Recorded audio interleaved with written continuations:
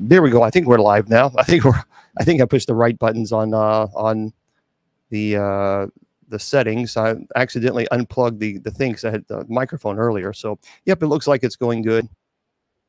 Yeah, it is going good. Okay. Yeah, happy Easter to everybody, and appreciate you guys being here. Oh, that's interesting. Well, I'm going to have to figure out what in the world. Spreaker just stopped playing. I don't know. I don't know what in the world is going on today with the technology. It's just one of those things. So let me fix this real quick.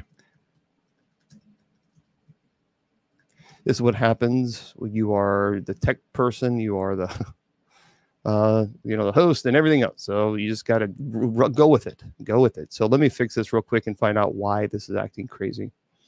Okay. Yeah, it really is. It really is something. Okay. Yeah, that's really interesting. It's fascinating how it's not doing it. Yeah, happy Easter, everybody. Happy Easter. Well, I might not be able to have this on podcast, but because the Spreaker is acting well, now it's working. Now it's working. See, I unplugged it, and that's why I did that. So let me fix this real quick, and so the people can watch it or listen to it later, and then we can kind of go from there. So in the meantime, let's talk to Miss Wilma while I'm typing all this. Hello, Miss Wilma. Happy Shalom and happy Easter to everyone out there. Well, you as well, and hopefully you had lots and lots and lots of chocolate. Yes, I did. So very, very pleasant. I had a rabbit today. You had a rabbit. So Miss Wilma had her Easter. Hopefully all of you guys had a great Easter, and I think that's wonderful. I think that a lot of people, and let me just say this. I'm so tired. I am so tired of every single time there is a Christian holiday, and people are always saying how Christians it's a pagan holiday. That, folks, I'm so sick of that. I really am. That is so incorrect, and it's stupid. And people do this to purposely try to make Jesus reduce his divinity. They do it during his birthday. They're doing it now during the resurrection, during Easter, and they're constantly doing this. And this really is, to me, it's kind of, it's upsetting, really. So, Miss Wilma, I'm going to talk a little bit about this, and we're going to get into the Bible study in just a second, okay? Okay, I'm going to go back and move. All right, sounds good. All right, let me just give you a little bit of history lesson, because people say Easter is a Catholic holiday, and the church should only celebrate Passover. Well, no, folks, again, the name Passover comes from the Hebrew word Pascha. And this meal was shared with Jesus and his disciples before his betrayal. Was the Passover Jesus would have been celebrating as a Jewish man. So most earthly Christians were Jewish, and therefore they naturally continued to celebrate Passover, but tended to integrate the celebration of Jesus's resurrection into the holiday. This is much of what we see in the Messianic that the Jews will do today. However, a controversy arose in the first century, which was this was in the first 300 years after Jesus' ascension into heaven. So many Gentiles began to join the church, and there became a divide between those who celebrate the Messianic Passover with the Jewish traditions and those who observe the resurrection without the Jewish traditions. So the Passover Jewish tradition consisted of a 3-day feast, fast before the Passover meal, and a vigil night before the celebration and a feast. And these traditions actually carried over to the observation of Jesus' resurrection, which the Christians celebrated, as we now know, Easter holiday. So the controversy didn't stop there. 200 years after the first century, there was a division of the idea of Easter itself. And the controversy it had to do with the date that Easter was celebrated. So Christians at that time were celebrating Easter according to the Jewish Passover date, which is the 14th of Nisan, which is the month of April in the Jewish calendar. However, other Christians were celebrating Easter a week later. And it was decided by the Nicaea Council that the Easter date would be determined by the first Sunday after the Paschal full moon, after the spring equinox. So the Easter celebration changed over the years, and it developed into a 50-day event, which had a longer fasting period to commemorate Christ's time in the wilderness and to mourn his crucifixion. And that eventually became Lent, which developed into a holiday in the Middle Ages, where the emphasis was no longer on his resurrection, but more so on his death and in the mourning surrounding that period. So Lent is a Catholic practice where We use Easter as a method to evangelize for new converts by training them with Christian teachings and doctrines, etc. So Easter was hugely recognized for baptisms. And then time continued on, and the Catholic Church added even Mardi Gras, which is French for Fat Tuesday. And that is when you would use up all the meat and dairy products before fasting during Lent. And then Ash Wednesday would launch you into Lent, where you would fast. So the reformers, however, removed these 2 days of celebrating Easter and kept the Holy Week days, which were Maundy Thursday, which was when Jesus started his walk to the crucifixion for Good Friday. And of course, that's Good Friday is when Jesus was crucified. And then Resurrection Sunday that's when Jesus was resurrected. So while some Christians do celebrate Passover, Easter, it is distinctly Christian holiday, has been since for the 1st century. So enough. Now let's talk about Easter eggs and bunnies, because they say, and this is really important, because I'm so sick and tired of people going on social media spreading this crap. It really irritates me, because they're constantly doing it all the time during Christmas and Easter. They do it all the time. And they even said that Jesus' story was stolen from Horus, the Egyptian mythology. So I actually went online and I destroyed that argument line by line by line. So they don't really talk a whole lot about that much more anymore. But now they're going after Easter. So that's what they're doing now. So they're saying the Easter eggs and bunnies are taken from a pagan fertility festival. Let me tell you something about that, folks. Again, everything they can do to destroy the credibility of Christ. Everything they can do. Everything. So here's the truth about Easter eggs and bunnies and why we have them on Easter. So where do they come from? Well, actually, if you know much about Lent had to do a lot with that. So in medieval times, Lent and fasts were very strict. So when you fast from food, that was very strict. You would abstain from all meat and dairy products, including eggs, but eggs would be boiled to preserve them longer, and you would eat the eggs to break your fast. So painting eggs came later on as a way to celebrate Easter. You would see this in Ukraine. So Easter eggs are a symbol of new life to represent the resurrection, being born again out of the old and coming into the new, breaking free from the shell because of Christ's resurrection. So what about the Easter bunnies? They say that came from this god, this pagan god. No, it's wrong, sunshine. You see, very early on, the Virgin Mary was associated with the hare, with the rabbit, which was often mistaken for a rabbit. You can see this in early Christian paintings by the artist Titian. Whenever there was a painting of Mary, he would paint a white rabbit beside her. And this was because the association between the rabbit's fertility and purity and Mary. Rabbits are used in pagan holidays and other religious symbols of fertility. So the same as the celebration of esoteric in an Anglo-Saxon culture, which we can talk about that later, but it should not come as a surprise when Christian symbolism is copied or twisted in other traditions.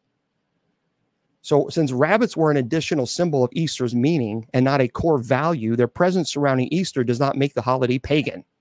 It just means that the Christians took rabbits to reflect a certain principle that is inherent in Easter, just like the pagans took them to represent their own principle. It's fascinating how, to me, people say, well, the pagans did it, so therefore the Christians copied. No, they did not. The Christians did not copy. The pagans took the rabbit and chose to use the rabbit for whatever reason that they did. The Christians did the same. So it's fascinating to me how it's always this belief that the Christians stole from the pagan faith, which is stupid. The idea that the Easter bunny was a distinctly pagan is actually, let me tell you where that came from. That was popularized in the 18th century by Jacob Grimm. There's actually no evidence of the statement that he made other than just his own speculation. So this is where all this came from. Jacob Grimm in 18th century. Eggs symbolize resurrection. Were fasted during Lent. White rabbits are affiliated with the Virgin Mary. And of course, they also say that Easter is a pagan holiday named after the goddess Esoter or Esoter. Wrong. Again, another myth. Some believe that this is named after a goddess. Folks, here's the truth.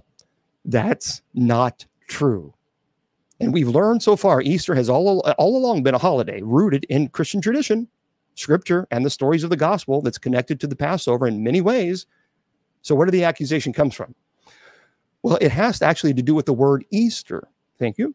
Itself, because the word Easter is connected with the name Esoter or Esotere, a goddess in the Anglo-Saxon pantheons. The first mention of this was by the Venerable Bede, who was a monk in the Anglo-Saxon area in AD 725, mentioning that the indigenous English name is the month Esoter Moneth, which is now translated as Paschal month. It was named after the goddess Esoter. Therefore, people have concluded that because Easter as a holiday was associated with a month in that name, that it means that Easter is a pagan holiday. It is not. So it was a misinterpretation. The only places where Easter has been named rooted in the goddess Esoter are countries that have been affected by the Anglo-Saxon pantheon, such as Britain and Germany. But if you were to go anywhere else in the world, particularly countries in Europe, the name Easter as a holiday goes back to the original word, which is Pascha, taken from Hebrew. So again, and I can go on. I could do a dissertation on this. I could give you a 10-hour presentation just on this alone. But I think it's important to discuss this because I've just grown tired of constantly seeing this online. I'm not surprised. I'm not surprised at all. But it is, it's one of those things, again, people try to discredit Christianity. And they've been doing it for millennia, and they're going to continue to do it, even after, but they'll continue to do it. We know they'll continue to do it. But hopefully now you have, I could, but I have, you may have 10 hours, but other people, this is people's church. So we're having Bible study. So we're going to get into our Bible study today, but believe me, someone said, do it. I have 10 hours. That's funny. Maybe one day we'll do a 10-hour presentation on this. It just drives me crazy. It truly drives me nuts. So anyway, that's the truth of it. And I'm sure the hater gators out there are going, oh, no. Like, okay, whatever.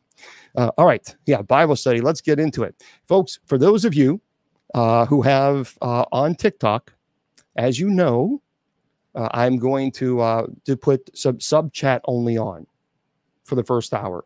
We do that because of the trolls. And I apologize I have to do it. But the trolls come in, and you know what? This is Easter. We're just not, I'm not going to put up with it. So I don't put up with the nonsense. So sub chat only. I'll turn it back on to everybody. Thank you. I'll turn it back on to everybody when at around 9 o'clock or so.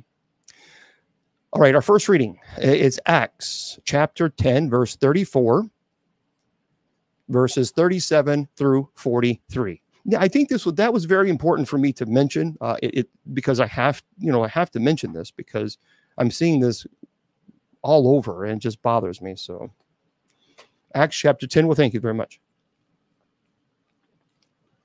And for those of you who have no idea who I'm thinking, the folks there on TikTok are offering gifts to the ministry. I'm saying thank you for that. So thank you. All right. Acts chapter 10, verse 34 and 37 through 43. All right, let's get into this. It says, then Peter proceeded to speak and said, you know what has happened all over Judea, beginning in Galilee, after the baptism that John preached, how God anointed Jesus of Nazareth with the Holy Spirit and power. He went out about doing good and healing all those oppressed by the devil, for God was with him. We are witnesses of all that he did, both in the country of the Jews and in Jerusalem. They put him to death by hanging him on a tree. This man God raised on the third day and granted that he be visible, not to all the people, but to us, the witnesses chosen by God in advance, who ate and drank with him after he rose from the dead. He commissioned us to preach to the people and to testify that he is the one appointed by God as judge of the living and the dead. To him, all the prophets bear witness that everyone who believes in him will receive forgiveness of sins through his name. And if we were mass, we'd say the word of the Lord. Okay, let's talk about this. Because we have let me give you a little bit of a background on this, as you know. Oh, you're very welcome, Becky. Yeah, I agree. So assuming that Jesus' crucifixion occurred around maybe AD 30, AD 33, Saul was actually converted, we believe, in AD 33 to AD 35 or so, and came to Jerusalem from his preaching in Damascus around AD 36. Now, if the Acts of the Apostles is arranged in chronological order, today's event occurs after Paul's meeting with Peter in Jerusalem. And what we hear of today is the inauguration of the mission to the Gentiles. See, Cornelius was a Roman centurion of the Italian regiment, and he had a vision. And in this vision, an angel had told him to send to Jaffa and summon a man named Simon, who was called Peter. And about noon the following day, Peter also had a vision in which he saw heaven opened and all kinds of animals, which he is told to kill and eat. Now, Peter, he says, surely not, Lord. I've never eaten anything impure or unclean. So we can assume that animals were considered by the Jews to be ritually unclean and therefore forbidden. So the voice in Peter's vision says, do not call anything impure that God has made clean. This vision occurs 3 times and leaves Peter wondering what it means when Cornelius' emissaries arrive. And Peter accompanies the emissaries back to Cornelius. And once Cornelius recounts his vision, Peter realizes the meaning of his own vision, saying, I now realize how true it is that God does not show favoritism, but accepts men from every nation who fear him and do what is right. And Cornelius has been expecting Peter and has called together as relatives and close friends. And there's quite a crowd that's gathered here. So 34 says, then Peter proceeded to speak and said, you know. Now, Peter presumes that these Gentiles have heard the message of Christ, a message that he's going to repeat at his teaching. Now, some commentaries presuppose that the people do not know this story. And the comment, you know, actually contained in verse 36 is addressed to the Christian reader of the Acts. It's a presupposition, which is unwarranted, in my opinion, really. Verse 37 says, what has happened all over Judea. So Judea is controlled by the Romans, and all the goings on there are familiar to the centurion. What has happened all over Judea, beginning in Galilee. After the baptism that John preached, how God anointed Jesus of Nazareth with the Holy Spirit and power. Okay. He went about doing good and healing all those oppressed by the devil, for God was with him. We are witnesses of all that he did, both in the country of the Jews and in Jerusalem. So all the way from Galilee to Jerusalem. They put him to death by hanging him on the tree. This is a figurative expression for crucifixion, by the way. Deuteronomy chapter 21, verse 23, remember, we talked about that during Holy Week, says that anyone who is hanged on a tree is cursed by God. And Jesus bore the curse of the covenant for us because we were unable to offer the perfect sacrifice which would atone for the sins of the people. This man God raised on the 3rd day. Now remember, the number 3 in Hebrew numerology is the number of completion. So the world was formed in the first 3 days of creation and filled in the second 3 days of the same creation event in Genesis 1. So Isaac was restored to life, resurrected in the eyes of Abraham on the 3rd day when God stopped the sacrifice and substituted a ram instead. So on the 3rd day, and granted that he be visible, not to all the people, but to us, the witnesses chosen by God in advance, who ate and drank with him after he rose from the dead. So this is a true resurrection. And because remember, I talk about this a lot. When the disciples saw the resurrected Christ, they were terrified and they thought it was a ghost. And Jesus says, don't be silly. I'm not a ghost. You know, ghosts don't have flesh and bones that you see that I have. And he asked for something to drink and eat. So this is a true resurrection of body, total resurrection. So he says he commissioned us to preach to the people and testify that he is the one appointed by God. So up until this time, the actions of the apostles have been restricted to the Jews. And now Peter is addressing Gentiles for the first time. So that he is appointed, he is the one appointed by God as the judge of the living and the dead. Now, folks, the only being, there's a lot of people, again, going out spreading misinformation saying the Bible never says Jesus is God. That is such a lie. That is such a lie. Peter is making this abundantly clear because the only source, the only being that can judge the living and the dead is God. That's what Peter is saying. And Peter is saying that Jesus judges the living and the dead. So what does that mean? It's in logic. It's basic logic. The first premise, only God can judge the living and the dead. Jesus judges the living and the dead. So that's your second premise. Therefore, the conclusion must be Jesus is God. There's no other way to look at this. I mean, that's logic 101. I mean, that's elementary logic. It's elementary as you can get. So that's the problem. A lot of people are saying, well, the disciples never said that. He's saying it now. Chapter 43, to him all the prophets bear witness that everyone who believes in him, in Jesus. So remember, belief is more than acceptance. It's a total commitment. It's not a concept. Will receive forgiveness of sins through his name. Whose name? Jesus' name. Because why? That is, the name is the authority. Again, you have Peter. So you have, it's a very clear, without question, that the disciples were making it, they completely understood that Jesus is God, because the only being that had the authority to forgive sins is God. And now we're saying that the individual who now forgives sins is done through his name, through Christ's name. So Jesus was given full authority. God gave Christ that full authority because he is the second person of the Trinity. So remember, the ambassador speaks in the name of the one whom he represents. So remember the police shows where they would say, stop, in the name of the law. The policeman was invoking the authority which he represented. The same thing goes for Christ. And the only way that you can do that is when you are in one with that, especially with God. So you can't, you certainly, you can't remove God from the equation here. So Jesus made it abundantly clear, as well as the disciples, he is God. He is the second person of the Trinity. God comes to us in three persons. And I don't understand why people find it so complicated. I don't understand. God can do anything. He exists outside of our understanding. But think of this for a moment, just for a moment. And here, let me explain it to you as, perhaps maybe as, let me explain it to you this way. Many people come to know God in different ways. We come to know each other, even us, you and me.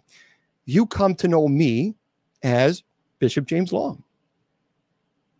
Other people come to know me as just James, as their friend, or a brother, or sister, or uncle, or whatever it might be. Can't be sister, but it's the same thing with God. Our relationship with God develops in many different ways. We have a relationship with God as our Father. We have a relationship with God as through our Savior. We have a relationship with God as through the power of the Holy Spirit. This is how we can come to know, in our limited ability, God. You see, there's only one way that you can get to know me, Bishop James Long, because I'm not God. But we have a God that is so powerful that he gives us three different opportunities to develop a relationship with him. Do you understand? This is the Trinity. So we have the understanding and the relationship with God as the Father. We have the relationship with God as our Savior. And we have the relationship with God as the Holy Spirit. Folks, that's it. That's it. And I think when we understand it from that perspective, then it's like, oh, well, the Trinity is not that difficult. I mean, certainly I'm not simplifying it, but that's how I look at the Trinity. They're three distinct persons. So that's very important to understand. But that is how we get to see, that is how we get to have a relationship with God. Because God understands and he wants a relationship with us. And this is why he gives us 3 different opportunities to develop that relationship. I think it's very powerful. Very, very powerful. Okay, Miss Wilma, how would you teach our kiddos the first reading? Hi, sweethearts, and happy Easter to you. As we celebrate Easter, Jesus rose on the 3rd day. This is what Easter's all about. Yes, Jesus is alive and living in heaven. He's looking down, watching over all of us. Jesus taught his disciples to go and preach, telling everyone all about him. Jesus does not have any favorite ones. No matter who you are, Jesus loves all of us. Jesus does want all of us to follow him, loving him. Jesus wants all of us to be part of his family. All who believe in him and love him and obey all his commandments will get to live in heaven with him. There's nothing to be scared of in heaven, darling. You never, ever get sick anymore, taking yucky medicine. Yeah. No more being in pain. Everyone loves everybody, even the animals. We will get to play with all of them. Yay, I get to play with my bears. Woohoo! Oh, I love my bears. We get to play with the elephants. We can even ride them if we want to. Lions, the wolves, all of the animals. Heaven is a beautiful, beautiful place. We all are there. We're all going to have a big celebration, having a big feast. That's a meal with Jesus and all of our loved ones. Well, there you go, Miss Wilma. Thank you very much. You're welcome. Just as long as the feast has a low salt, right? What? As long as it has low salt, low sodium. The meal has to be low sodium. Don't have to worry about no sodium. Oh, man. Then we're going to say, put the real butter in that stuff. Don't put that fake butter stuff. Put the real butter in there. We're going to have all the celebration meal. Oh, we can eat anything. Yeah. Don't have to worry about sodiums or anything. Well, let's get go. I mean, and I get to play and hug my bears. I'm gonna talk to those bears first. I'm gonna talk to them and say, listen, just scare her. Just go brr. Just please, just do me a little favor. Just come on. Might get in trouble. In heaven, you can't. They won't do that. Every animal's going to love us back. You just have this all figured out, don't you? You're taking the fun out of it. I ain't taking the fun out of it. It's just that we're going just to play with my bears, and we can even ride the elephants and tigers and oh my stars, all the wild animals. Won't be wild in there. Okay, well, we'll have a big celebration, and we'll all get to hear Donnie Osmond sing in the front row, since he's a famous singer.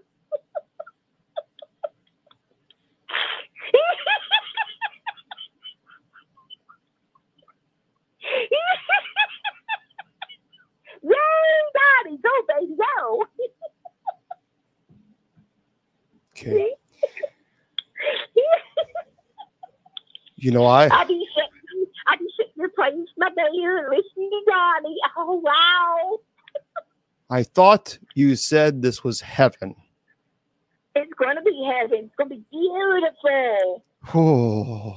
Oh, I'm looking at a picture of Jesus right now saying, please, please, please, I beg you, please. Oh my goodness, this would be oh boy.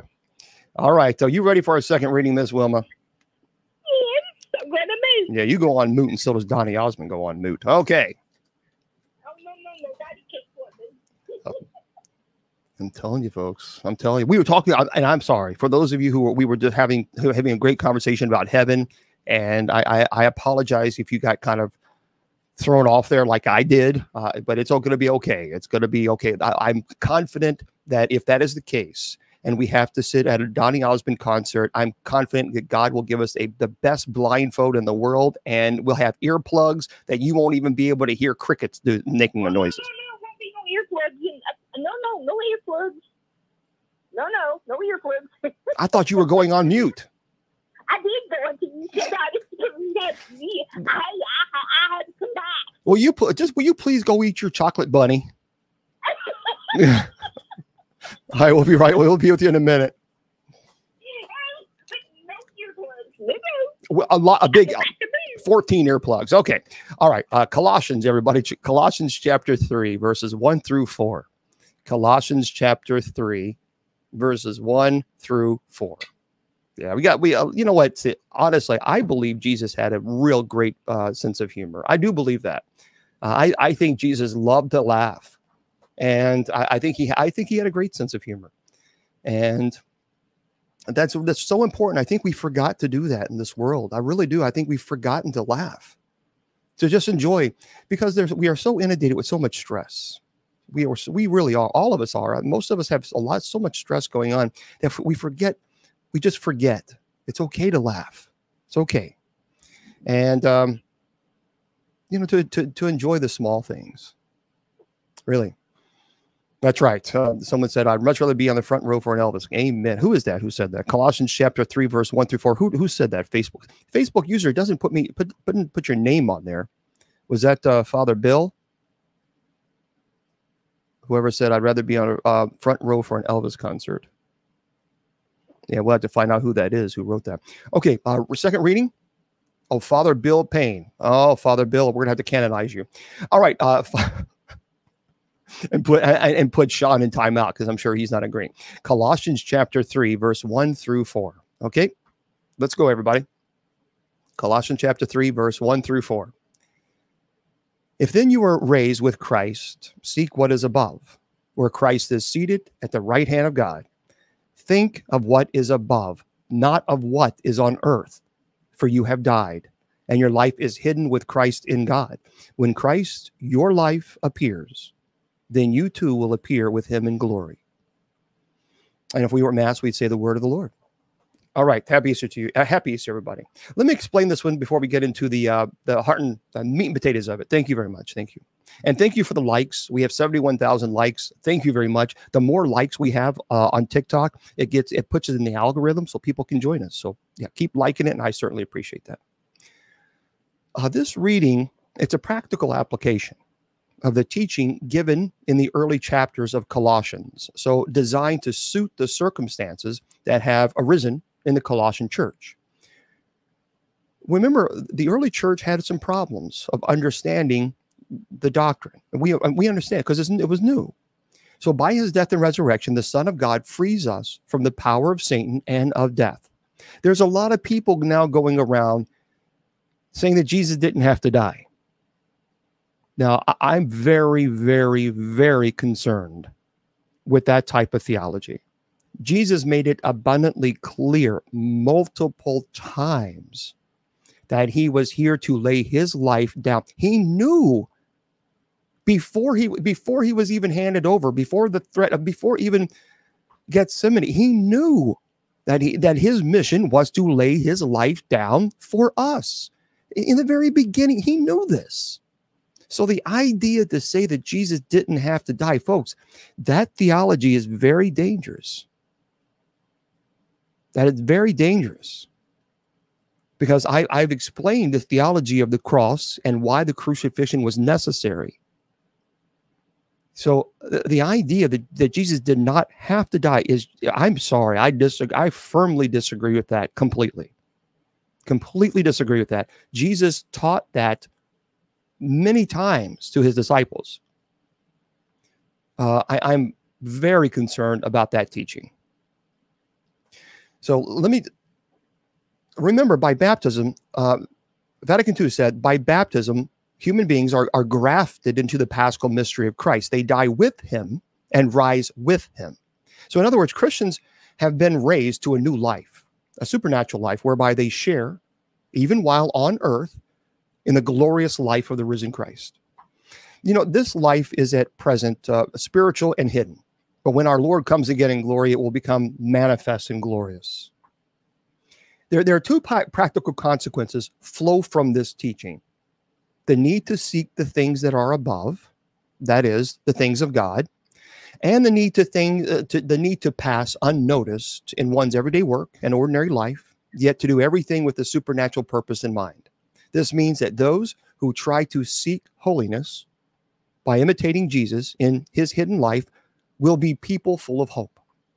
They will be optimistic and happy people. And after their death, they will share in the glory of God. And they will hear Jesus' praise. Well done, good and faithful servant. You have been faithful, and I will set you over much. Enter into the joy of your master. So let me break this down for you. Yeah, I agree, Brian. It is super dangerous because he knew what he had to do. And even, like I said, even before the Gethsemane, he knew. So the idea that Jesus didn't know that he had to die, that he had to accept the crucifix, that ultimately destroy sin and death, to allow us to enter into a new covenant, boy, that is a dangerous theology people are teaching. And there's a lot of people teaching that now. And that, I believe, I think that is in error. So it says there, if then you were raised with Christ, seek what is above. So this contrasts things that are above and things that are on earth, where Christ is seated at the right hand of God. That's, by the way, that's taken from Psalms 110, verse 1. And that shows his lordship and complete victory. Think of what is above, not of what is on earth, for you have died. So in baptism, we have died to sin. We are raised in Christ. And your life is hidden with Christ in God. So the Christian is no longer attached to the material things in this life, but to the spiritual things of life in Christ. And there are Christian preachers who are now preaching that baptism is no longer even necessary. Folks, this is scary. This is frightening to me. When you have preachers preaching that baptism is, you don't even need to be baptized. That's all right. It's kind of like a little ritual that really doesn't mean anything, is what people are teaching. That to me is an abomination. I'm sorry, that's wrong. Jesus made it clear that we are to be baptized in the name of the Father and of the Son and of the Holy Spirit. And Jesus even told his disciples to do this. I'm telling you, this theology that people are teaching these days is quite scary. It's quite scary. And some people may consider me conservative, and that's fine. That if you wish to label conservative, I don't consider, I'm not labeling myself either conservative or liberal or moderate. I label myself as, what did Christ teach? And that's what I'm going to follow. I'm not going to interpret or throw my interpretation in there. No, because Jesus made it very clear. This is what they're supposed to do. So if it wasn't important, he would not have commissioned his disciples to go and baptize using the Trinitarian formula. So the idea that we don't have to be baptized is not really important. Then why would Jesus commission his disciples to do that? See, that's what I'm saying. It drives me crazy. It is necessary. And sacramental theology is where people I think pastors need more training. Right. So it says here, when Christ, your life appears, then you too will appear with him in glory. So although St. Paul's main emphasis throughout has been on the present resurrection with Christ in baptism, this is a reference to the future resurrection and at the end of time. And I'm going to remind everybody that we'll be talking about Revelation on the top of the hour, and we'll discuss that in just a second. So Miss Wilma, if you're going to teach our kiddos, how would you teach our kiddos this small reading? Hi, sweethearts. And Sean, honey, you are not drowned, okay? That's about being Easter. Uh-huh. Did you ever make a mess? Well, I sure do. Sometimes when I'm eating a hamburger, mustard gets on my blouse, but that's okay. I mean, we all have accidents. We all make messes, don't we? Then it makes a stain. But when it's washed out, it's all clear. Yay, my blouse is all clean again. Sometimes in our life, some people make mistakes and mess up. when they do something wrong. No matter what anyone does wrong, when they ask Jesus to forgive them, Jesus will take away like that stain and remove that sin and wipe it clean and forget all about it. That sin's gone. Never will come back. Jesus gets hurt because some people forget about him. Yeah, that's right. He does get hurt because he loves all of us so much.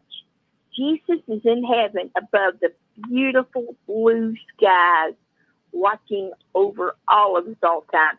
And our guardian angel is always with us too, loving us all the time, like Jesus does.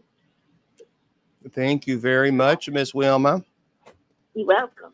All right, so let's get into our gospel reading and go from there. All right.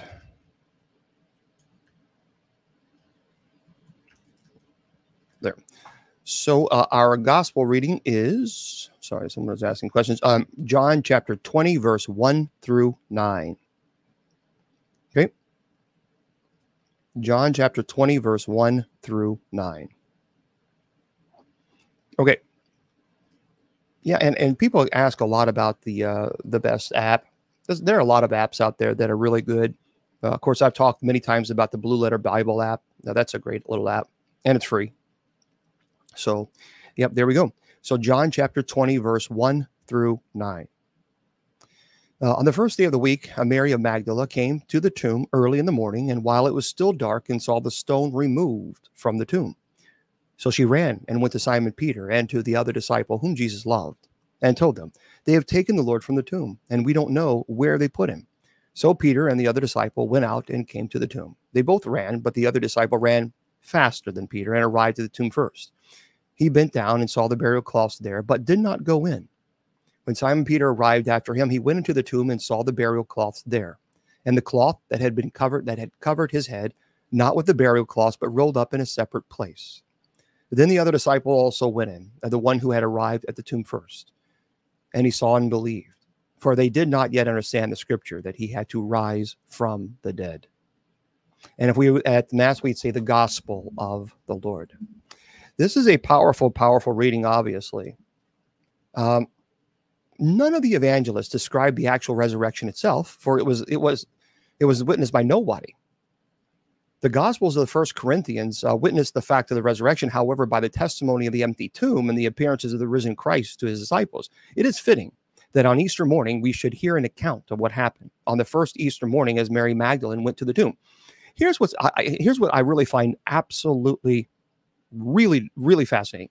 There are a lot of people that will try to deny the resurrection. Well, that's just idiotic. These people were terrified of obviously seeing Jesus whipped, horribly. And we talked about that on Good Friday and what that would have looked like. And there's no way. People say that Jesus survived the crucifixion. Folks, honest to God, if you believe that, you have your tinfoil hat is so tight on your head you can't move it. That is the most idiotic, preposterous thing that anybody could say. Truly, honestly, there was no way Jesus was going to ever survive the crucifixion. There was no way, especially with the flogging that happened, the crown of thorns. He was dead. They pierced his side. He was dead. So the idea that people are saying, well, they stole his body. Really, honestly, I can't even have a conversation with people that like that seriously, because I don't even know how to even go to that level on an intellectual level. That to me is the gutter of the gutter. To me, that just unbelievably idiotic. And not only that, but keep in mind, Pilate made it very clear by putting guards there because he had heard, and then of course the Pharisees were very concerned that someone would steal the body and then claim that he resurrected. So that's why, Pilate makes sure by putting some soldiers there that wasn't going to happen. So this whole idea that someone either stole the body or that somehow Jesus survived the resurrection. Honest to God, anybody who says that, you just say, okay, you know what?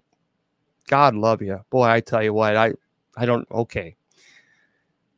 The soldiers would not have allowed anybody. They were given strict orders. So that there's no way that would have happened. And number two, even if someone did steal the body of Christ, he was dead. The spear to his heart, that alone would have killed him. And you couldn't even survive that now in the 21st century, let alone in Jesus's time. Come on. So Jesus clearly died, and nobody stole his body. There was a resurrection. It was so, it was so overpowering to the point where when the disciples saw this risen Christ, they knew full well what that meant if they went out and started testifying that Jesus rose from the dead. They knew that they were signing their death. They knew they were signing their death ticket. They knew that their death warrant had been signed, sealed, and delivered. Once they went out and said Jesus was resurrected, they knew full well what was going to happen, but they still did it. And so something happened to them that was so miraculous that these men that were terrified, all of a sudden, 3 days later, come out and start saying, yeah, I absolutely saw. Folks, something happened. Something happened that was miraculous. Now, we know, obviously, that's resurrection. So let me break this down for you, okay? On the first day of the week, Mary of Magdala came to the tomb early in the morning, and while it was still dark, and saw the stone removed from the tomb. So all the gospel accounts are in substantial agreement concerning the time when the tomb was first found to be empty. It was before dawn on Sunday morning. And Mary Magdalene is also named by Matthew and Mark along with companions. And Luke gives no names but speaks of women in the plural. So in this verse, John seems to make it appear that Mary Magdalene was alone. But this is not necessarily the case, as we're going to see in the next verse. So she ran and went to Simon Peter and to the other disciple whom Jesus loved. Mark chapter 6, verse 16, verse 7 says, relates that the women were told to announce the resurrection to Peter and other disciples. John is the only evangelist to single out the beloved disciple himself. Continues, and told them they have taken the Lord from the tomb, and we don't know where they put him. So obviously, this is why I say Mary Magdalene was not alone. The fact that she says we don't know, obviously make it appear that there was other people with her. Verse 3, so Peter and the other disciple went out and came to the tomb, and they both ran, but the other disciple ran faster than Peter and arrived at the tomb first. He bent down and saw the burial cloths there, but did not go in. Now, there's no reason is given for John's remaining outside the tomb, given the amazing, distressing news that he and Peter had come to investigate. So it's assumed that by many theologians that he did not enter first because Peter was the leader of the apostles. And as such, it was his responsibility to lead the investigation. Verse 6, when Simon Peter arrived after him, he went into the tomb and saw the burial cloths there. So the Greek participle translated here seemed to indicate that the wrappings were flattened, deflated, as if they were emptied when the body of Jesus arose and disappeared, as if it had come out of the wrappings without the wrappings being undone, passing right through them. And just as he later entered the upper room when the doors were shut, so one can readily understand how this would amaze a witness. So remember, the wrappings were still tied. They weren't untied. Verse 7, and the cloth that had covered his head, not with the burial cloths, but rolled up in a separate place. Okay, now this head cloth, by the way, this head cloth would have been tied, rolled like a triangular bandage under the chin and over the top of the head to secure the mouth in a closed position. The first point to note is that it was not with the other wrappings, but placed to one side. And the second, even more surprising, that is, unlike the clothes, it still has a certain volume, like a container, possibly due to the stiffness given to it by the ointments. That is what the Greek participle here translated as rolled seems to indicate. And from these details concerning the empty tomb, one deduces that Jesus's body must have risen in a heavenly manner, that is, in a way which transcends the laws of nature. So it was not only a matter of the body being reanimated, as happened, for example, in the case of Lazarus, who had to be unbound before he could walk. Pretty fascinating when you think about that, that the cloth that surrounded Jesus's body was still tied up. And then finally, then the other disciples also went, and the one who had arrived at the tomb first and saw and believed, for they did not yet understand the scripture that he had to rise from the dead. Really powerful stuff, really powerful. Okay, Miss Wilma, let's teach our kiddos. How would you teach our kiddos this gospel reading? Okay, sweethearts. A Sunday morning before the sun came up, Mary Magdalene went to the tomb. That's like a cave where they laid Jesus. Mary looked and said, "The stone is rolled away." Mary ran where Peter and the disciples was at, told them, "Someone took Jesus away, and I don't know where they put him." The disciples ran to the tomb best they could. John got there first. Then when Peter got there, Peter, stooping down, went inside. He saw the linen cloth lying there in the napkin they had on Jesus' face. It was folded, lying by itself. The disciples knew Jesus folded them. They believed what Jesus taught them. Jesus was raised from the dead.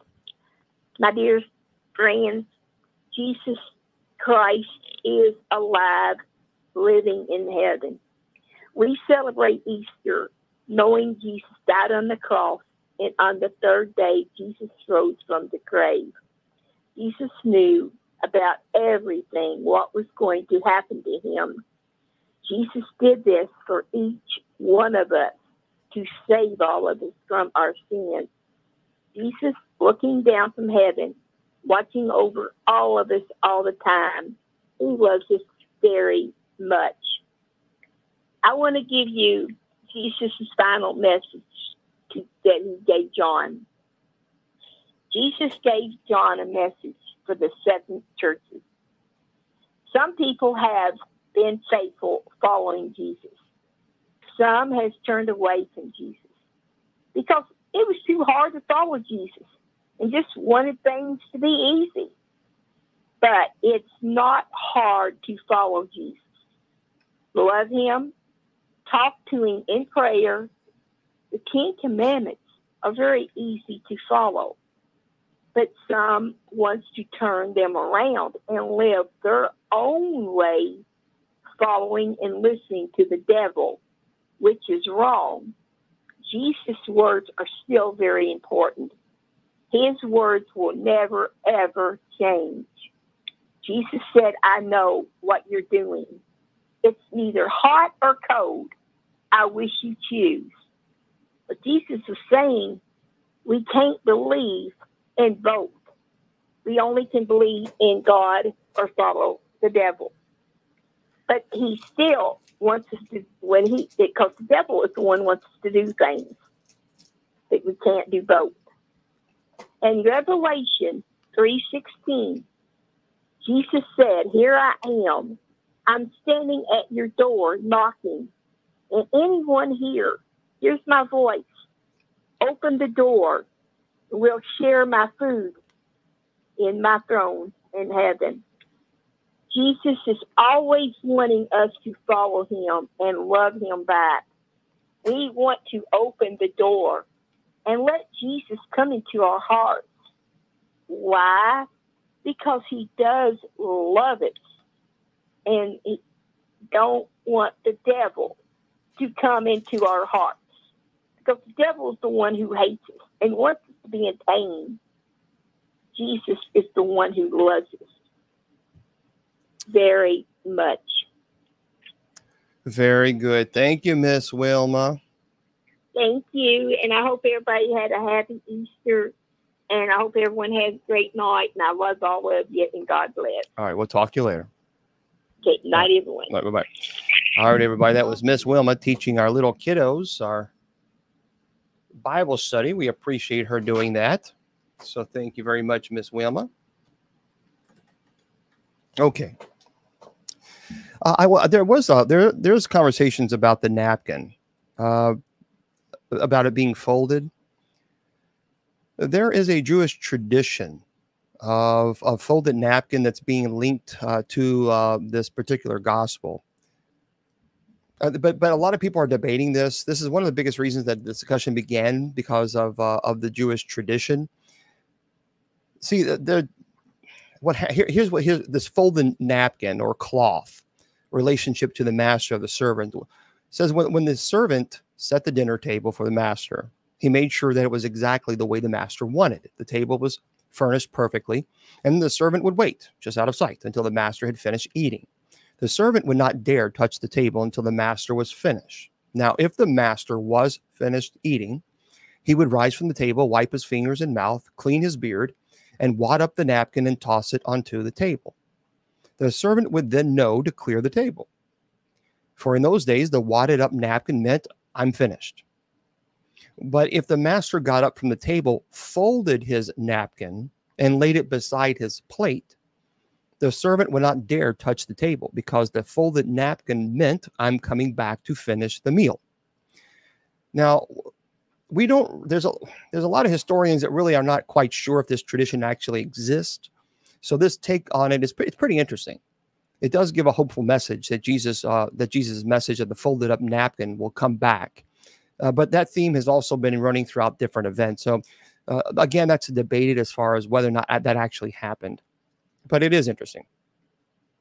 Okay. Let me give you my homily, and then we're going to get into our revelations for the night. So Jesus, the crucified one, has now been raised from the dead. He is risen. And utter defeat has been transformed into irreversible victory. Evil has had its way with God's anointed, the Messiah. It did all it could to break down the courage and fidelity of God's anointed Savior. It exhausted its arsenal of hate, injustice, humiliation, pain, torture. It fought an impressive, bloody fight, but God's anointed came out victorious. So what does that mean for us? What does it mean for you? It means everything, absolutely everything. The resurrection is the stamp that validates everything Jesus did and said. He said he was God's son, to have authority to forgive sins, reestablish communion between God and us. His universal call to abandon self-centeredness for love of God and neighbor as the path of true righteousness and happiness. His promise to give grace through a church that will endure forever. Although there's many people in the Christian church who seem to be a bit too busy on judging people. See, if Jesus had not been raised, none of that would have been worth listening to. He would have just been one more nice guy who finished last, one more dreamer whose dreams were squelched by the harsh reality of life. But this is why, whenever people start living against Christ's teachings and example, they always raise doubts about the reality of the resurrection. After all, listen, here's the deal. If Christ did not rise from the dead, he has no more authority over our lives than Socrates, Confucius, Buddha, Muhammad, whoever. But he did rise from the dead. His victory over evil and falsehood and injustice and suffering is total, irreversible. And in the face of 21 centuries filled with a steady stream of saints and unchecked growth of the church, and unquenchable Christian vitality, no reasonable person can deny it. So as Christians, we are Easter people, and Alleluia is sung. And these words of St. Augustine express the joy that comes with this irreversible victory of Easter. This grace is not only joyful, but is also transforming. It changes lives. Here are two true stories about lives that were transformed completely by Christ's resurrection. And let me tell you what they are. The first is about a working class man with almost no education. He tried to make something better out of his humble, poor life by going to work for a friend who was starting a new company. He was hoping for a new lease on life, but it didn't work out. In fact, his friend was arrested, thrown in prison, wrongly condemned for a crime he did not even commit. And in the end, this innocent man, was brutally killed by a furious mob. The working class man was not only discouraged by this failure, but he was actually afraid that the same thing might happen to him. So he disowned his old friend. The dejected went back to his former life. The second true story is about a woman of ill repute who had squandered her abundant gifts. She never got respect, never did anything to deserve any. A slave to her own sin, she cried herself to sleep at night. She simply couldn't imagine a better life than the one that she was living. Then she met someone who gave her hope. The same man from the first story who was starting a new business. She also went to work for him, trying to get a new lease on life.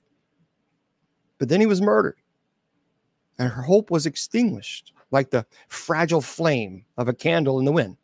So what happened next?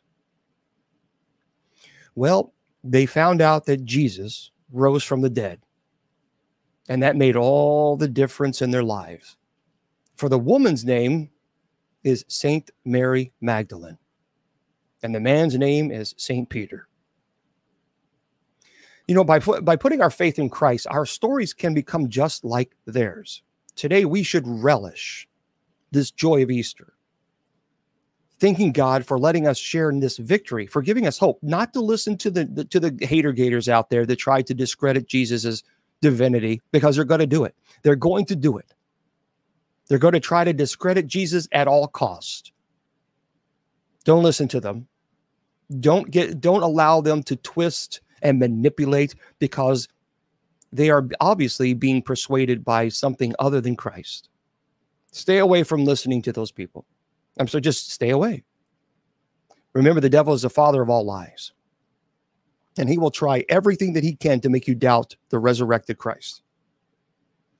But we have to thank God and for letting us share in this victory, but we can't stop there. Let's not just enjoy it. Let's not just enjoy Easter. We should let it change our lives. See, Christ's resurrection, it's not just a nice idea. It is the power of eternal life at work in us. So why not do something for the 8 weeks of the Easter season to plug into that power? Almost every one of us, maybe some of us, made an effort to live Lent in a special way. And we talked about that in Bible study. Most likely, some people maybe gave something up for Lent. Maybe you started something new. And that was a practical way to give special graces that God sends during Lent some room to work in our souls.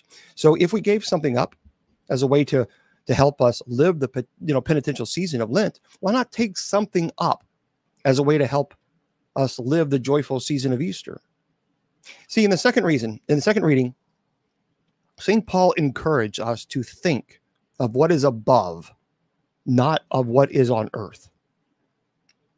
So why don't we make an Easter resolution that will help us do that? That will help us keep in mind that the eternal life in Christ that's awaiting for us, because we're going to stay faithful to him. It could be something simple.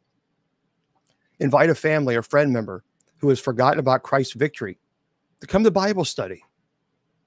Or like watching a classic movie together as a family, like each Sunday from now to Pentecost, a joyful, uplifting movie. Or like having a special outing, a get-together with friends sometime. Or perhaps maybe come to night prayer. We would love to have you. Maybe you can start that up. It's 10 p.m. Eastern Standard Time, Monday through Friday. And all you got to do is just go to bishopjameslong.com, scroll all the way down to where it says night prayer, click it, and it takes you right there to Spreaker. It's free. Maybe you can do that. It's only 15 minutes.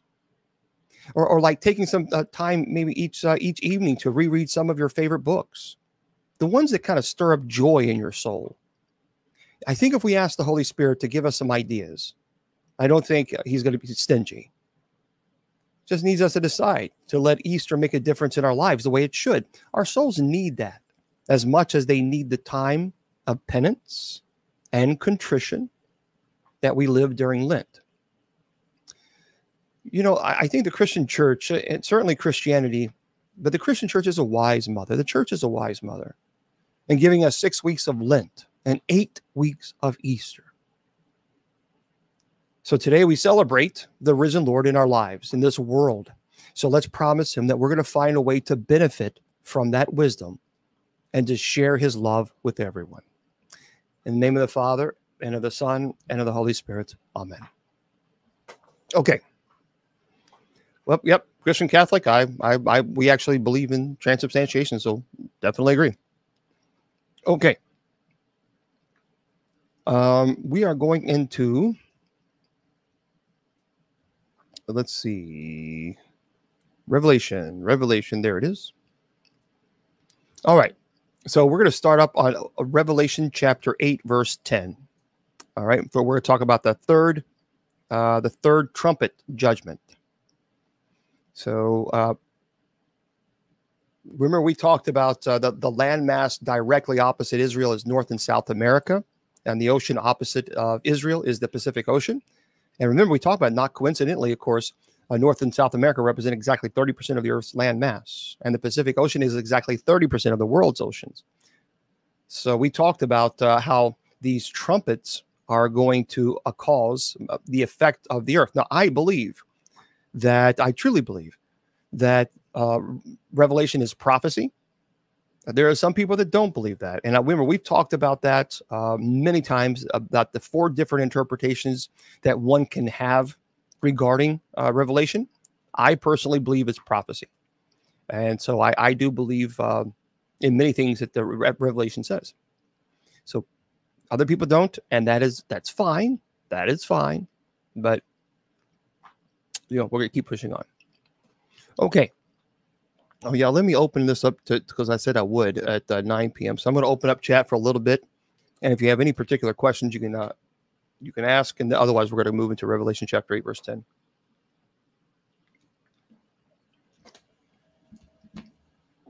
Okay.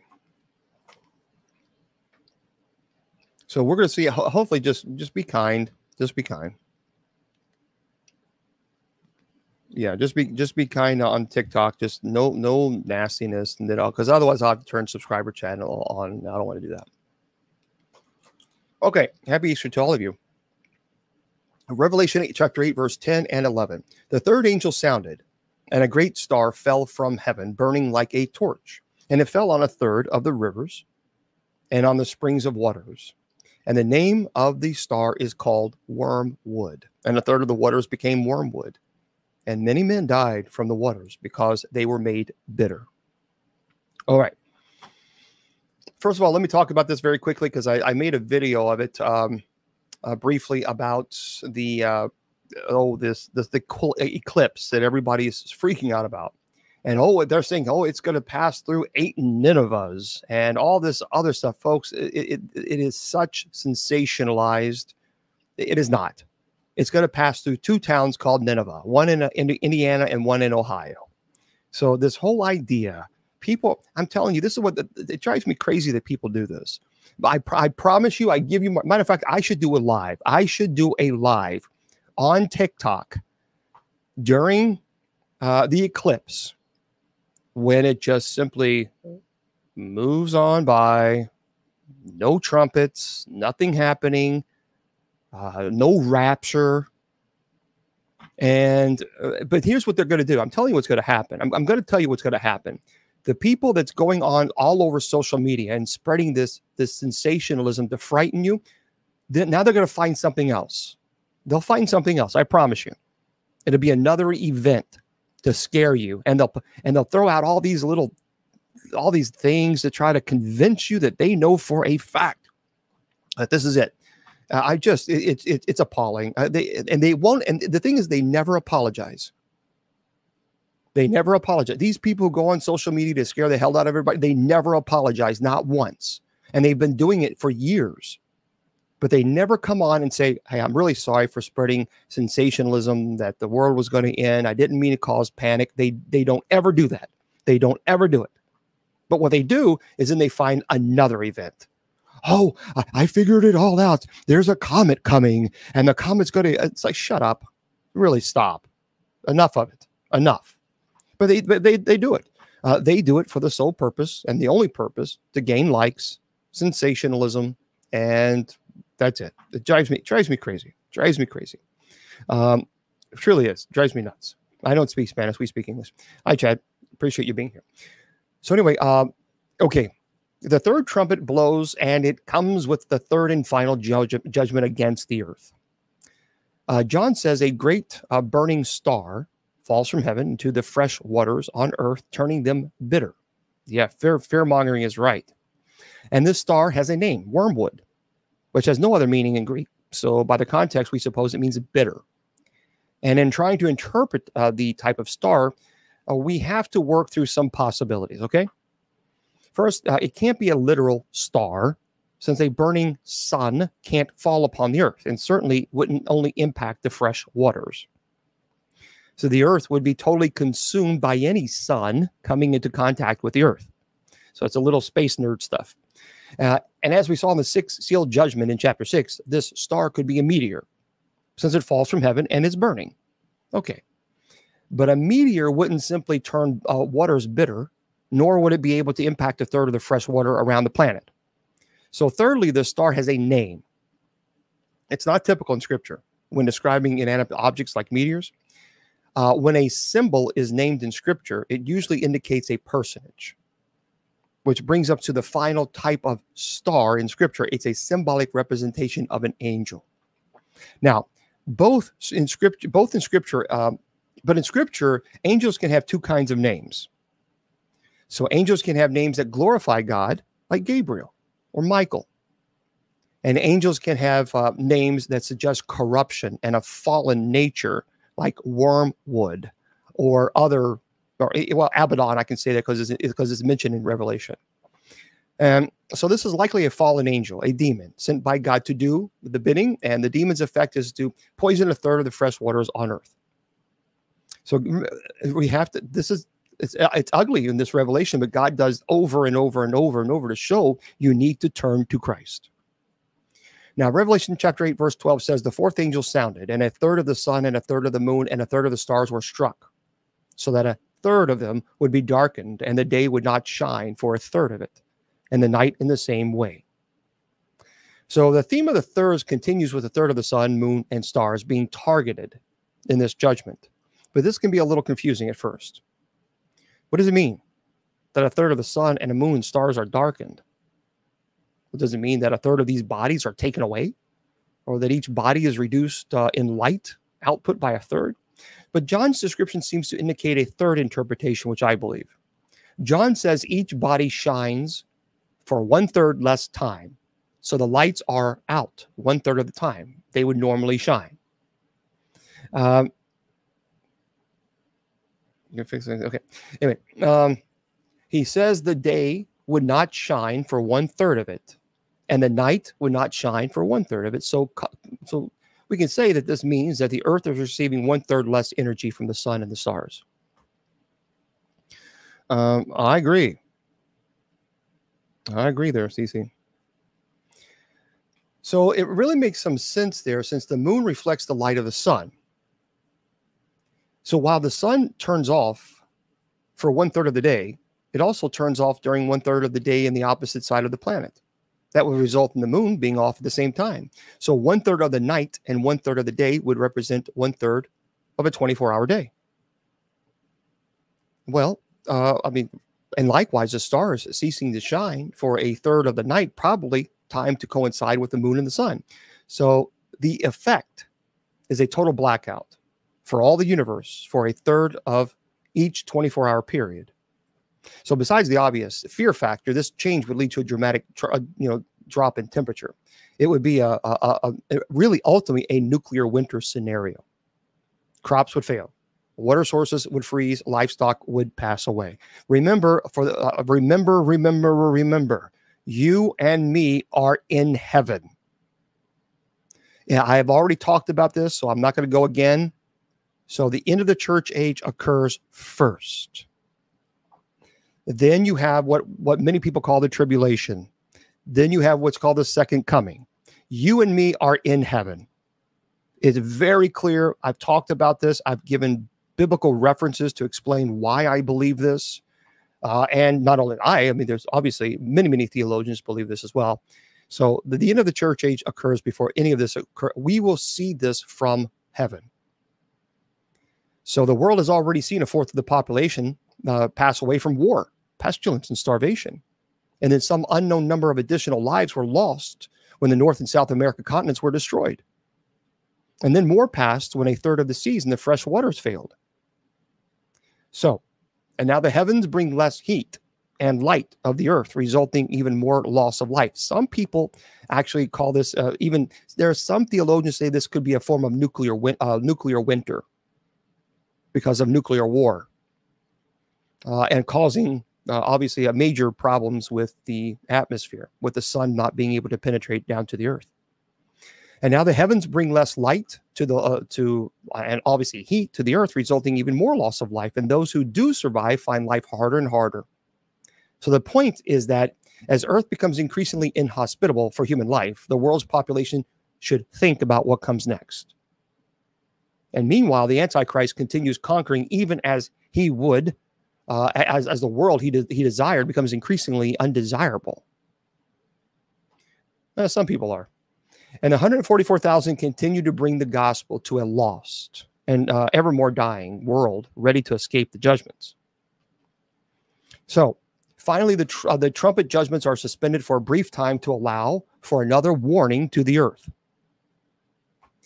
Revelation chapter 8, verse 13, then I looked, and I heard an eagle flying in mid-heaven, saying with a loud voice, woe, woe, woe to those who dwell on the earth, because of the remaining blasts of the trumpet of the three angels who are about to sound. Okay.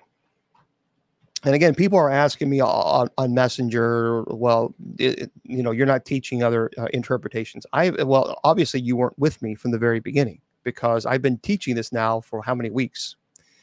And several, almost over a month actually now, going in 2 months. And I've made it very clear. I've already taught about the 4 different interpretations, and I believe this is prophecy. So that is my right to believe as a theologian that this book is prophetic. And if you don't want to believe it, that's fine. You don't have to, but I do. So this particular verse, an eagle flies in mid-heaven, John says, and the term mid-heaven, it requires, I think, some explanation. Thank you very much. So the Jewish people did not have distinct Hebrew words for these different places. The sky, outer space, the throne room of God were called by the same Hebrew word, meaning heavens. So to distinguish between these 3 heavens, the Jews numbered them counting from the earth and moving upward. So the first heaven is the place where birds fly. The second, or mid-heaven, is the place of the planets and stars. And the third heaven is the place where God dwells. This is why people talk about the firmament.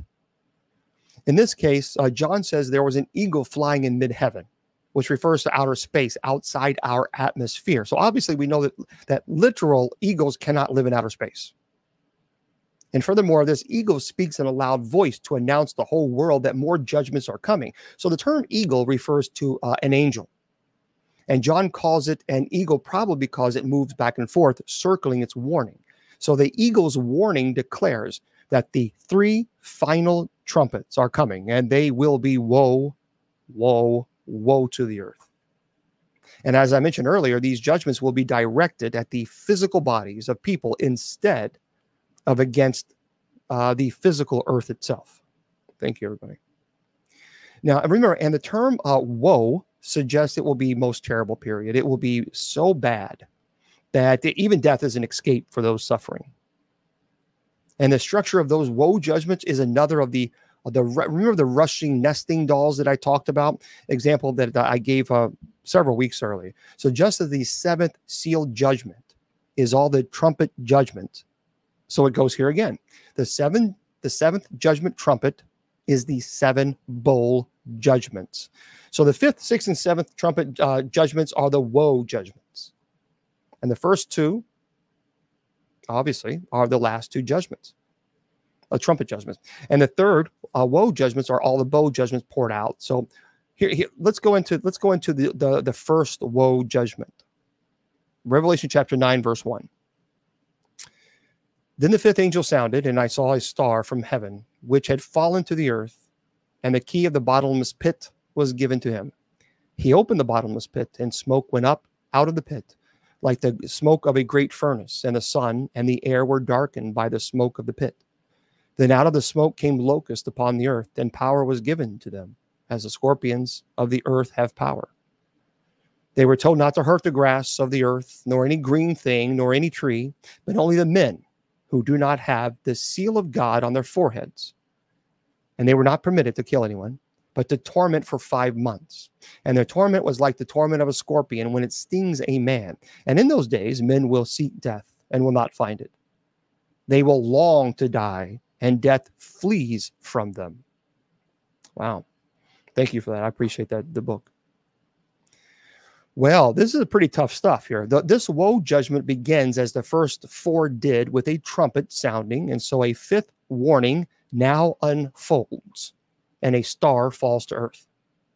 So the context here makes it easy to see that the star here is another fallen angel, not a meteor or a burning sun.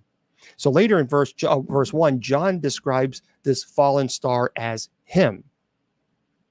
And the actions of this star makes it clear it is a person or a being, not an object. So once again, the term star refers to an angel. And an angel that falls to the earth is a picture of a demon, a sinful fallen angel. And later in verse 11, we get the name of this demon, Abaddon. Now, it also means destroyer in Greek, which is why John gives us that clarification so we can know what Abaddon means. So remember, as I mentioned, a negative name like this would confirm this is a fallen angel or demon and caused tremendous pain and suffering. And the demon is given the key to the bottomless pit, and John says, and that means he has permission to set those in the pit free. So the pit is described as bottomless and is accessed through the earth, since that is where the angel lands. And literally, the Greek word for bottomless, it means abyss. And all these terms refer to the same place below the earth, a place that the Bible says is a prison for disobedient spirits. The most common term in the Old Testament in this place is called Sheol, or the pit. Remember, Job chapter 33, verse 28 says, "He has redeemed my soul from going to the pit, and my life shall see the light." So according to Luke chapter 16, Sheol is really 2 places. One for the souls of unbelievers and one for the souls of Old Testament saints. Before Jesus, God held everyone who died there, saints in comfort and unbelievers in torment. And after the Lord's resurrection, the souls of believers were removed and accompanied Jesus into heaven. But the souls of unbelievers remain and still there today. Many people believe in a place called Hades, or otherwise known as the pit. But in the New Testament, it tells us that in this place is a special corner or a prison, if you will, where the souls of disobedient angels are held, demons. So they who are particularly evil and are cast into this place to be confined for a time. Remember, even Peter said this. 2 Peter chapter 2, verse 4. "For if God did not spare angels when they sinned, but cast them into hell and committed them into pits of darkness reserved for judgment, and did not spare the ancient world, but preserved Noah, a preacher of righteousness, with 7 others, when he brought a flood upon the world of the ungodly." And Jesus asked him in Luke chapter 8, verse 30, "What is your name?" And he said, "Legion," for many demons had entered him, and they were imploring him not to command them to go away into the abyss. So the abyss, or the pit, not only holds the souls of the departed unbelievers, but also the spirits of rebellious angels. Not all demons live in the abyss. Most still roam free, but some were so terrible that God confined them to limit their rampage. So now has come time for the Lord to permit these worst of the fallen demons to escape their temporary confinement. Why? Because if you want to keep denying Jesus Christ as your personal Lord and Savior, then you'll be spending eternity with these very demons. That is as cold as you can possibly, that is as blunt as you can possibly get.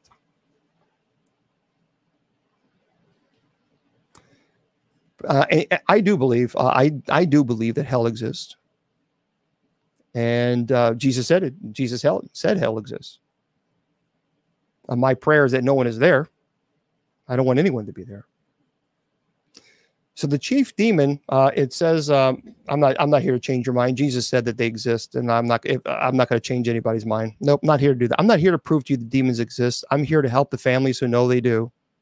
So I see, that's the thing. I don't get into this narcissistic argument. Well, you better prove to me. I don't have to prove to you anything. Jesus Christ, the Son of God, the Messiah, said that they exist. So I'm not here to prove to you anything. Okay, Roland, I don't know why you're mentioning this, Roland, because we're not talking about that. Anyway, the chief demon is given permission to let them loose, and it would seem that the destroyer may be none other than Satan himself. So that's the thing, folks. Either demons exist or they don't. And there's a lot of people who say, no, demons don't exist. Demons don't exist. Then I would not be wasting my time if demons did not exist. People, one thing you cannot ever do, no one can ever question my intent. And that's why I've never charged, and that's why I never will charge. That's why I never receive a payment or a stipend or salary from the church. Everything that I do, well, I don't care. Okay. Everything that I do for free. I'm going to tell you this and make it very clear to you. If demons do not exist, I'd be doing something else with my time, because I don't charge. See, if I charged $5,000 or $10,000 to perform an exorcism, then you could say, aha, that's why you're doing it. And that would be a fair argument. But I don't charge. I go to people's homes and I pay out of my own pocket. Until recently, I've just recently started asking for help because I couldn't do it anymore. I've been doing it for 20 years, and I can't keep going to, every place. I couldn't do it. And nor should I be expected to. So I don't charge, never have. And I can tell you, I have a doctorate and 3 master degrees, and I do this for free. And I promise you, I would not waste my time if they didn't exist. I do something else. So, and again, I'm not here to prove that demons exist. I'm here to help the families who know they do. So the chief demon, as I mentioned, is given permission to let them loose. He's the master of the demons. And according to Matthew chapter 25, we're talking about Satan. And the fact that this fallen angel is called the destroyer adds weight to that interpretation. So God gives this demon, whoever he is, a key to open the pit so that the demons inside can be let loose. They come out of the pit raging, having been confined there for thousands of years, and they are undoubtedly eager to wreak havoc on the earth. As the pit is opened, the smoke of this place rises to block the sunlight. This confirms the Bible's constant testimony that hell and the abyss, many people believe that it exists below our feet. Now, you can say I disagree with that. I'm not saying it does or doesn't.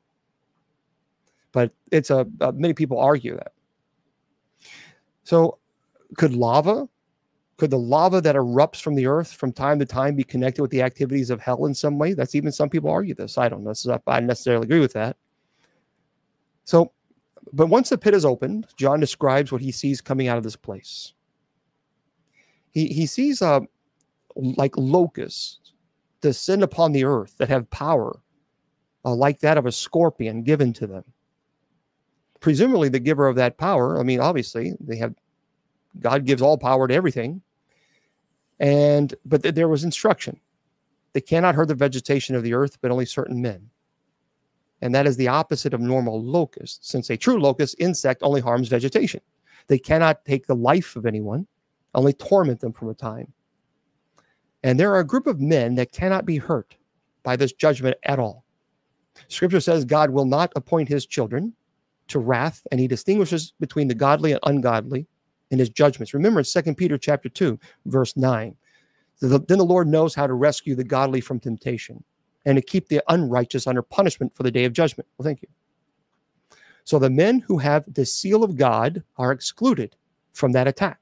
So this refers to the 144,000 that we talked about. And it has to apply to those who come to faith also as a result of the new evangelist. Remember, the end of the church age occurred, so Christians are gone. So there's the only people that are left are people who are unbelievers. So we know that there's a conversion that is working. And they will not suffer this judgment, but since this is the first time we've seen an exception, we got to apply it very carefully.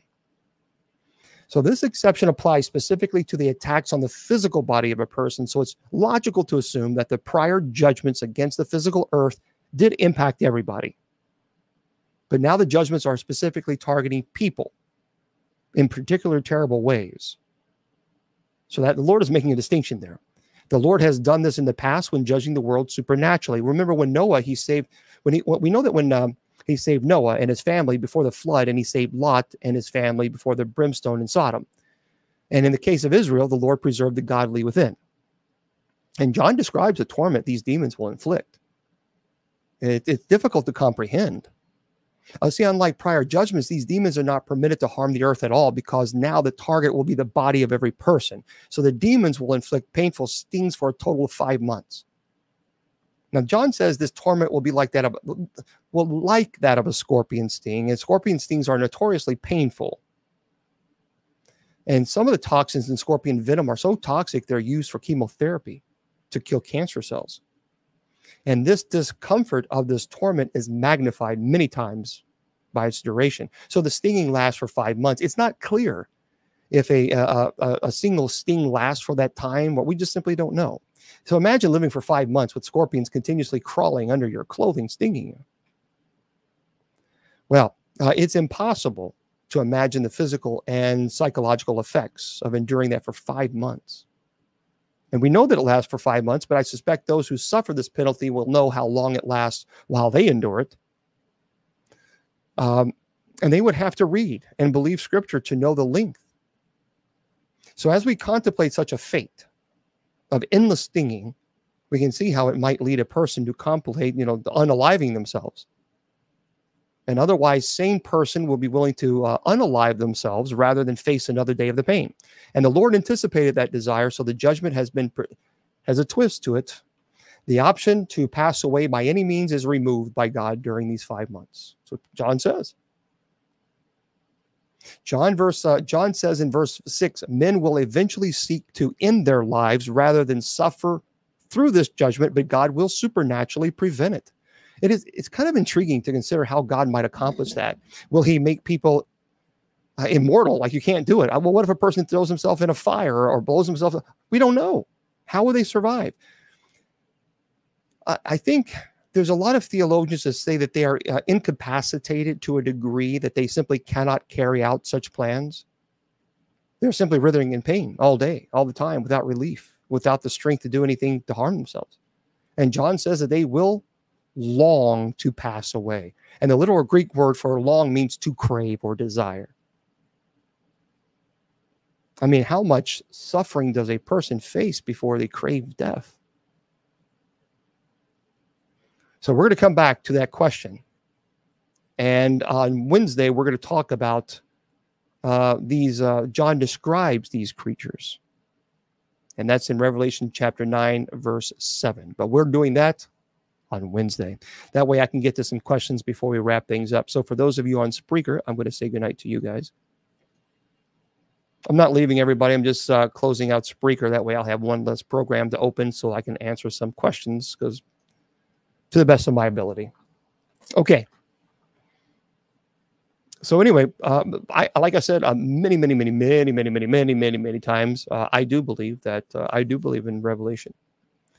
And yep, I absolutely believe it is prophecy. That's what I believe. And I have the right to believe that. And other people have a right to disagree. And that's okay too. That's okay. Oh, well, thank you, Judy. That's beautiful. I've never seen that before, actually. Thank you. Yeah, the bowl judgments are quite interesting. Well, thank you. The bowl judgment, the first bowl is painful sores. The second bowl turns the sea into blood. The third bowl turns rivers and springs and water into blood. The fourth bowl, the sun burns people with fire. The fifth bowl plunges kingdom of the beast into darkness. The sixth bowl, it dries up the Euphrates, Armageddon. So, folks, all this talk about the Euphrates is drying up, that's the sixth bowl. If you're going to follow Revelation, that's the sixth bowl. And then seventh bowl is judgment against Babylon. So I don't know why people keep talking about, oh, it's drying up. It's drying up. Okay. All right. Okay. It drives me crazy. But again, it's just something the people try to scare people with. And it's like, oh, no. All right. So if you have any questions, I'll do the best I can to answer them. And otherwise, I believe, I think there's a lot of bad things going on in Hollywood. We're certainly seeing that now, aren't we? We are seeing the truth of Hollywood being presented. There's a lot of corruption there. There's a lot of corruption, and we're seeing this, and I think we're going to see it a lot more. Let me tell you something. I think there's going to be a tremendous, I think you're going to be very shocked with what is going to be presented this year regarding Hollywood. I think the veil is going to be lifted, and we are going to see just how perverted many people who are in the entertainment field are. It is unbelievably perverted, and I think we will see this, and I think we will see it, and I think many people are going to be quite shocked when they find out who participated in these activities. Well, a veil, meaning it's a metaphor, if you will. It's like a curtain being pulled back. You know, when we think of Hollywood, we think of stars and glitz and glamour, but I think that the curtain is going to be pulled back, and we're going to see what goes on behind the scenes, and I think it's going to be exposed for a lot of disturbing behavior. So just buckle your seatbelts, because I think this year is going to get pretty nasty with that. So, and I think you're going to be quite surprised. Yeah. Now, you remember, I am absolutely convinced that will happen. I am absolutely convinced we are going to see some unbelievable explosive revelations.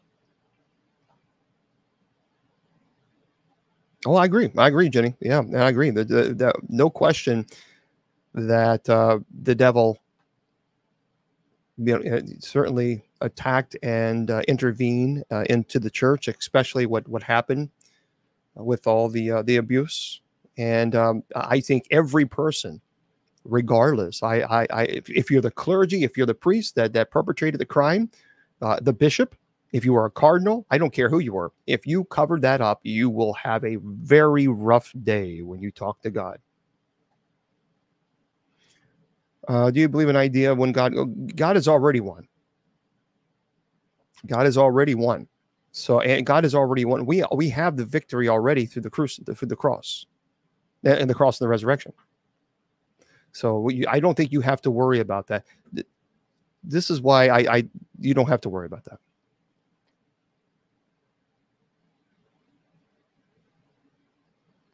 Okay. That's right. It is finished. All right. If you have any questions, guys, you can let's see. A needle in the haystack. It's just a meaning. It's difficult to find a needle in the haystack.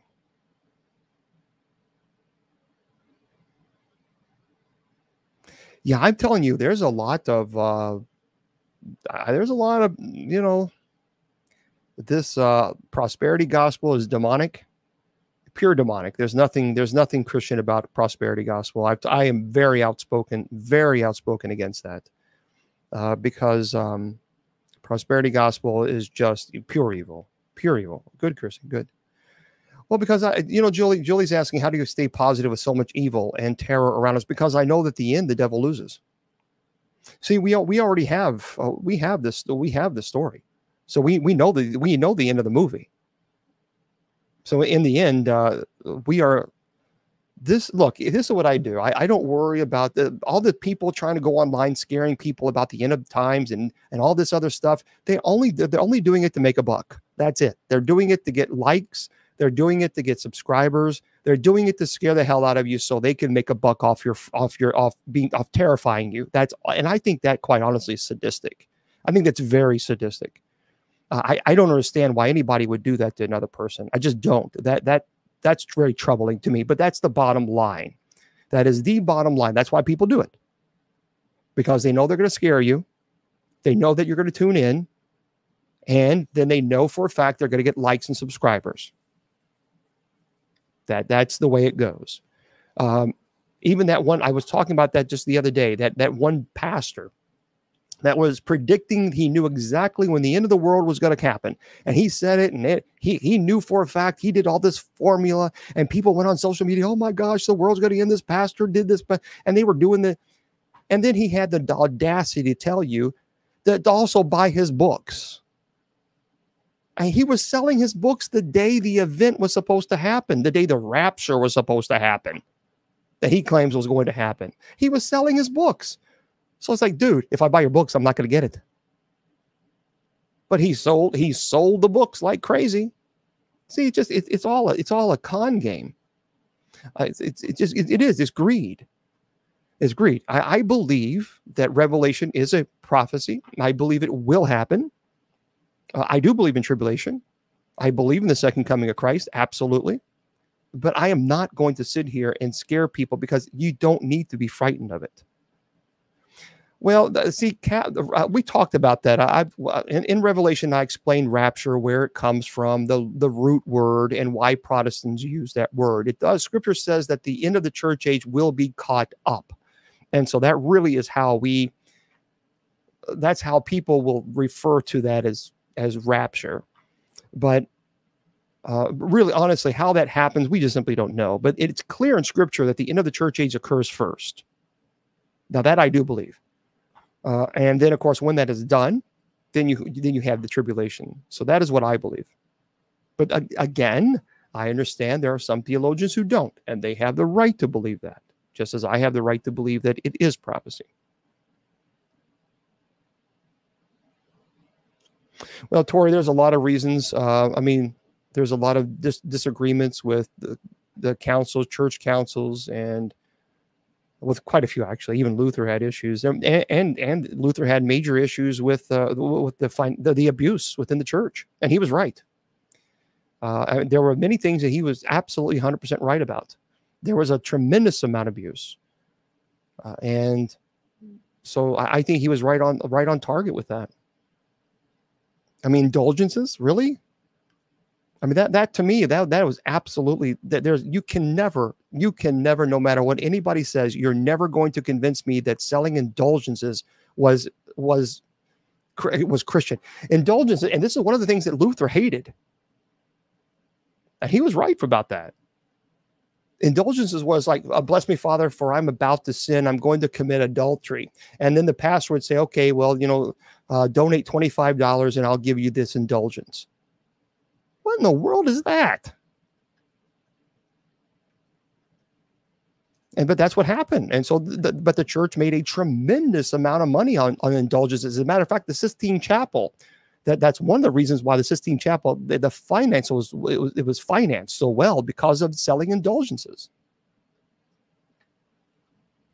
That's truly problematic. IHS is representing the name of Christ. It's derived from the Greek spelling name so it's often used in Christian art and symbolism. So they're typically displayed in Latin script, or as a monogram in various religious contexts. The Book of Enoch has problems with it. I mean, I think it's important to read it. I think theologians should read it. But the problem with the Book of Enoch, well, there's several things. Number one, Nephilim. Nephilim means fierce warriors in Greek. It has nothing to do with giants, nothing to do. And no, the angels, the fallen angels, did not have relations with women. The sons of God, I've talked about this before, the sons of God were known as the children of Seth. They were not fallen angels. Jesus says that angels neither marry or procreate. So the idea that these angels procreated with women, it's just absurd. It's just incorrect. They did not have, and also Genesis chapter 6, verse 4 tells us that the Nephilim existed before and after the sons of God had relations with women. So therefore, the Nephilim couldn't have not have been the offspring of demons and women. And even 1 Timothy chapter 4, verse 7, Paul tells us, stop arguing over endless genealogies and the foolish myths of the Nephilim. So even Paul was aware of this. Because that's what it does. The book of Enoch has this long genealogy going all the way back to Satan. And also, it puts the blame of sin right there on the shoulders of demons. And it takes the accountability away from the human person. And that's incorrect. Demons certainly will tempt you to sin, but ultimately it's our free will. And that's why there was some errors with the book of Enoch. Again, the Nephilim were considered Greek fierce warriors. They were not offspring of demons and women. So,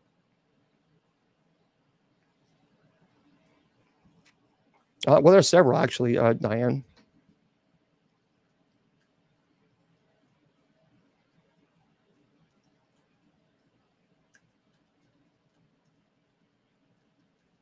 What?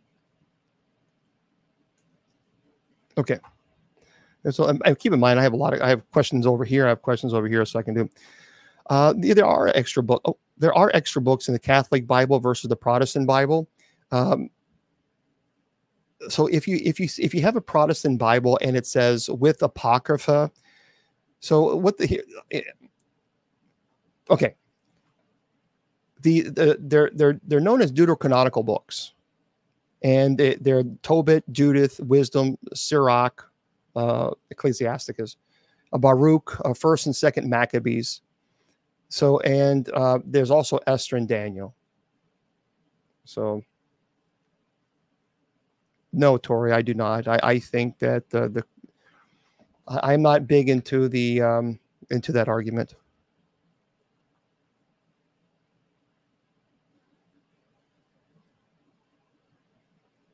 Yeah, but just because, I mean, you're talking about a calendar year, that doesn't reduce the fact that Jesus is the Passover lamb just because the United States happens to, we have this tendency to believe that the world revolves around the United States, and it doesn't. So I'm not too sure as why we think that. Why? Because in our calendar year, the Easter falls on this day versus that day, and now all of a sudden that reduces Jesus actually being the Paschal lamb. I don't think God is going to say, "Oh boy, that's a problem." You know, so I just don't fall into that.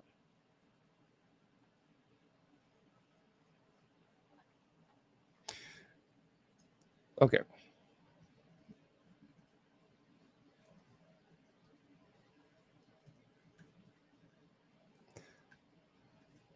Yeah, if you would do me a favor, and instead of sending me on Messenger, it's kind of better if you put it in the chat. That way it's easier. That way I don't have 3 different things, you know, kind of. Protestants follow the Bible as the sole authority, obviously, of faith and practice, and they believe that the canonical books of the Bible should be limited to those originally written in Hebrew or Greek. So the deuterocanonical books, also known as the Apocrypha, as I mentioned, they're a group of books that are found in the Septuagint. And that's the Greek translation of the Old Testament, but they're not in the Hebrew Bible. So Protestants consider those books to be useful, like for historical and cultural understanding, but they don't argue that they view them as inspired. So they're inspired scripture. I certainly believe in the Trinity. Yes, Sammy, absolutely.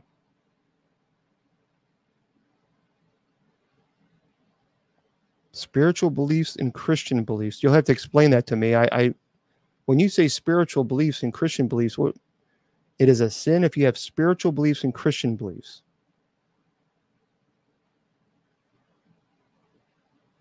You have to explain that one to me. You can find those in the Catholic. You can actually find them online. You can go to the Blue Letter Bible app. Ruth, you can go there and absolutely, Julie. So yeah, you can go to the Blue Letter Bible app. And they're there. The Apocrypha is listed there as well.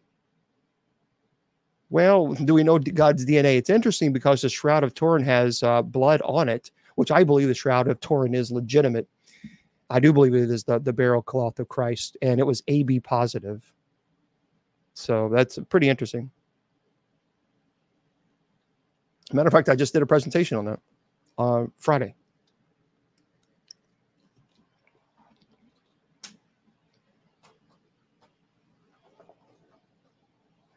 Yeah, the Shroud of Turin is quite interesting. Oh, you're AB positive?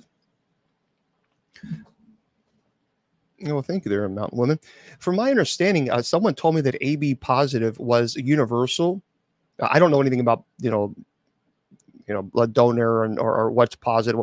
But apparently AB positive is anybody, no matter what your blood type, can receive AB positive blood transfusion. You'll have to, that's what someone told me. I didn't know.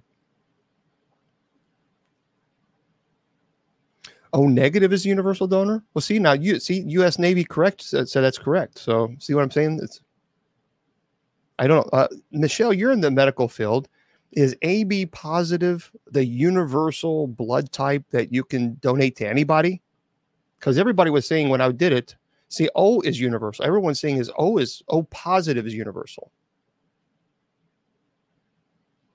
And money for that new jet. Oh, I wish I had a new jet. I wish I had a jet. I wish I had a new car. Forget the jet. My car is 19 years old, 2018 years old.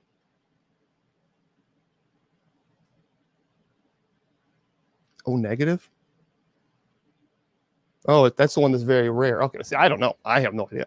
But anyway, that's what it is. That's what it is. So